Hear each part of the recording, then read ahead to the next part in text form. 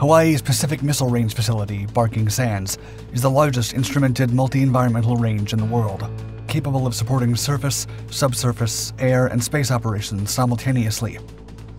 PMRF is the only facility in the world where submarines, surface ships, aircraft, and space vehicles can operate and be tracked simultaneously. As a state-of-the-art compound that can support operations ranging from small single-unit exercises up to large-scale multiple-unit battlegroup scenarios, it's no surprise Barking Sands is one of the most top-secret facilities the United States has. In January of 2023, as tensions between Washington and Moscow increased over the Ukrainian conflict, a Russian vessel was spotted operating near the facilities, and the Coast Guard was put on high alert. In video and satellite photos released by the service, the Russian vessel can be seen coming as close as 25 miles to the Hawaiian shore, displaying her guns and what appears to be cutting-edge spyware equipment, showing that the facility's strategic importance and capabilities make it a potential target for dangerous adversaries.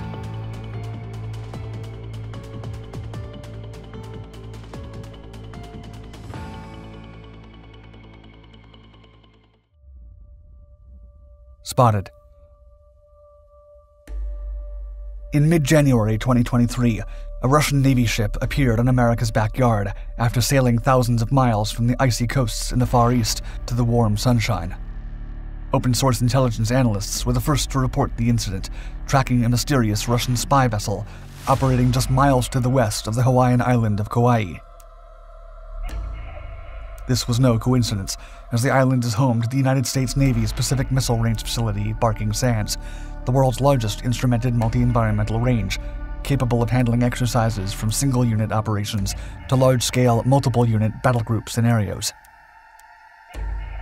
For days, the Russian ship lingered off the western coast of Hawaii, where the U.S. Navy and the Missile Defense Agency test-fire a wide variety of missiles, including ballistic missile interceptors like the Navy's SM-3 and SM-6 weapons. In the last few years, Russia repeatedly warned that it considers American missile defense efforts to be a danger to Russian security.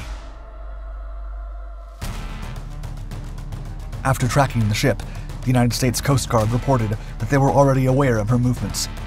According to Commander David Milne, chief of the Coast Guard's External Affairs, quote, "The U.S. Coast Guard is currently monitoring the Russian vessel operating in the vicinity of Hawaii. As part of our daily operations, we track all vessels in the Pacific area through surface and air assets and joint agency capabilities." The Coast Guard also released a video recording of the ship, which showed a Russian tanker supplying the alleged spy ship, and then cut to the large spy vessel, with her bow and AK-630 Gatling guns visible. The latter half of the video focused on the rear of the Russian vessel, with a particular focus on her antennas. Although neither the Coast Guard nor the United States Pacific Fleet provided additional details about the Russian spy ship, online commenters quickly identified the vessel as the Russian Navy's Vishnya-class auxiliary general intelligence ship, Karelia. Spy ship. Also known as the Meridian, Vishnya-class, or Soviet designation Project 864, the Karelia is an intelligence collection ship originally built in the 1980s. The ship is approximately 490 feet long and is powered by a diesel and gas mixed turbine propulsion system, allowing for a maximum speed of 30 knots. Typically, the Vishnya-class is crewed by 150 sailors and officers, and when used for reconnaissance missions, it includes a helicopter landing deck and hangar. The Vishnya-class is designed for signals intelligence gathering through an extensive array of state-of-the-art sensors. These spy ships collect intelligence about an adversary's potential radio and radar signals, as well as sea and air traffic near a port. The gathered data is then transmitted to shore via satellite link antennas housed in 2 large radomes. After being in conservation status for over a decade, the Russian Navy decided to take 7 of these ships out of mothballs in 2014 for a repair and upgrade period, returning them to the fleet in 2017. Today, 7 such ships specialize in signals intelligence, intercepting and deciphering an adversary's transmissions. As with all Navy ships, the ship seen snooping around in Hawaii is not to be taken lightly. In addition to 2 AK-630 close-in weapon systems, The vessel also has a powerful SA-8 Gecko air-to-missile system for last resort self-defense.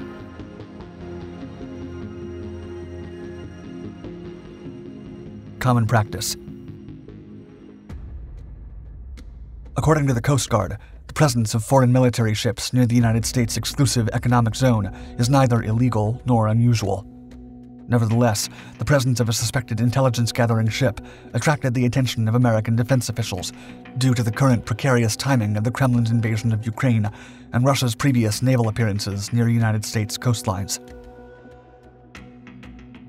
Signal intelligence operations are common practice with both rival and allied navies, as Chinese and Russian vessels routinely monitor United States exercises and vice versa.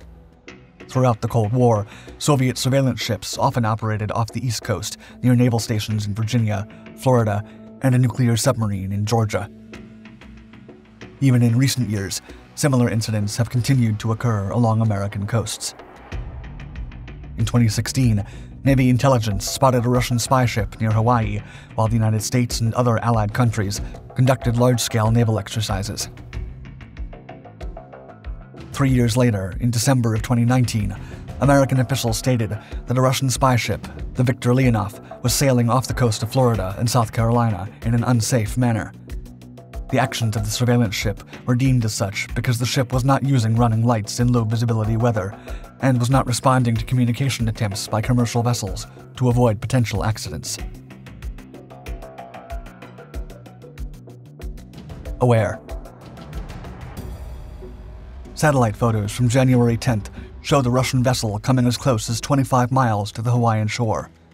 Since the beginning, the Navy and Coast Guard have remained aware of every movement of the Russian ship, with spokesman Captain John Gay confirming that the Pacific Fleet continued to track the vessel throughout her time around the coast.